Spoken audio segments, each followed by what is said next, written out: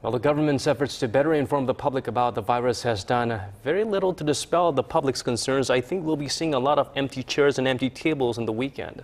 And Koreans are staying away from crowded places such as concert halls and theaters. As a result, the entertainment industry is feeling the impact. Kim Ji-yeon has the story. Behind the counter, the employees greeting customers are all wearing surgical masks. There are bottles of hand sanitizer in almost every corner. This is not a hospital ward, but a movie theater in downtown Seoul, where the MERS outbreak has dented ticket sales. The Korean Film Council says ticket sales for Tuesday and Wednesday at box offices nationwide reached 436,000.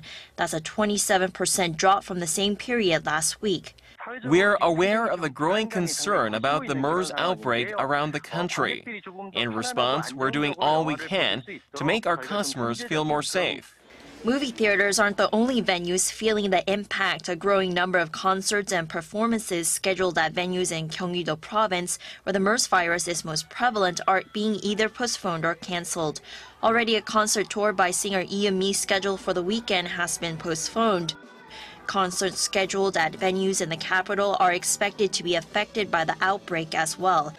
The K-pop concert by Jungkook and Mad Clown that was slated to take place in Itaewon this weekend has been postponed indefinitely for the same reason. Kim Ji-yeon, Arirang News.